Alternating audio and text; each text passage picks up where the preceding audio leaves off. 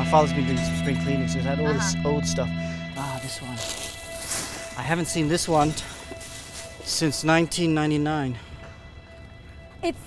Why is it like a raggedy car? What happened to it? This one's got a good story. I had a big crash at Spa in Formula 2000. Eraf gaat en Gonzalo Rodriguez die eraf gaat hier. Het ongeluk tussen Justin Wilson, die helemaal niet vrij uitgaat met deze crash eerlijk gezegd. En Alex Jung, die man uit Maleisië. Well, I had a crash in Spa. Another driver called Justin Wilson tried to overtake me and tap me into a spin. I went off at Eau Rouge and 270 kilometers per hour. So I was knocked unconscious. Unfortunately, it's motor racing. Justin's no longer with us either.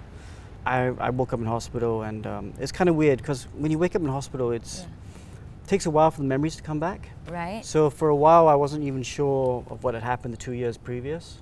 So it was very weird to spend days and weeks even going, ooh, I don't even remember what happened a month ago. So the memory slowly came back a bit, but yeah, I don't remember anything of that day still. So I remember asking, where's my suit? Because we only had one race suit back then. And I needed it for the, I was trying to get in the car like 6 weeks later. Oh, you were thinking like, oh, I need it for another race. Yeah. So Dad said, no, suit's gone, man. So we had to buy another suit, obviously. Right. And money was tight, so buying another suit was tough. So yeah, I haven't seen this till today. They had to like cut the suit open to get you out of it. Yeah, and I didn't know my father had it because I thought, after the accident, the FIA took all my stuff, and I only got my helmet back 2 years ago. So I thought this was gone, but when he told me he had it, I was surprised.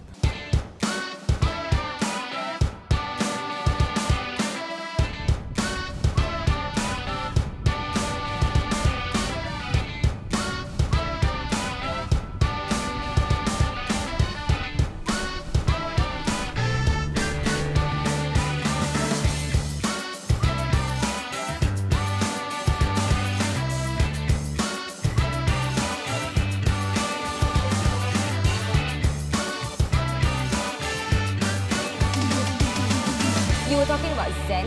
Would you think then there is some sort of similarity between racing in a car and like skiing? It's like no, it's different. There's no similarities at all. I got asked this when I got off the boat. No similarities at all? Well, I guess they're both fast. Things happen quickly. Yeah. But the sport's very different, I mean, in cars, you need strong shoulders, but you don't need your whole body to be incredibly strong. Water sports is all power. Yeah.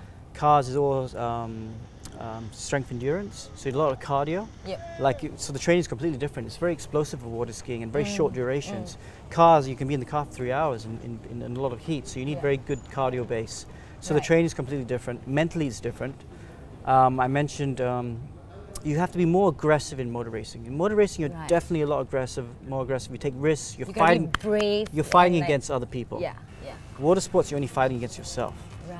So you have to be braver in water sports because the injuries are so much. The potential for pain is a lot higher every day. Yeah.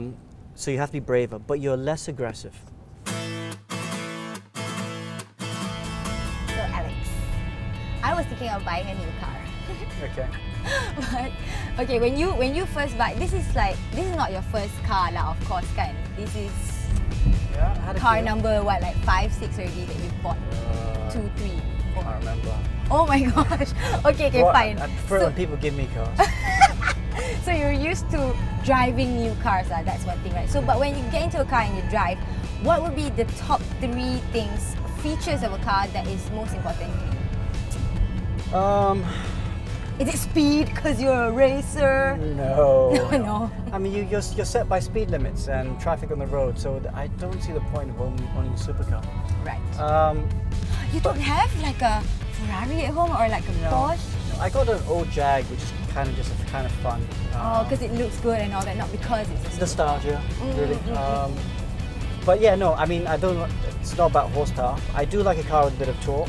Right. So like torque is a lot of bottom end basically, and like you gave it a small turbo, so you just don't have to rev the heck out of the car. Oh, okay. So a bit of torque is nice, a bit of throttle, and then you're off instead of, I think I have also I got a Proton MPV as well, and that one, the engine is very, you know, you have to rev the crap out of it just to go anywhere.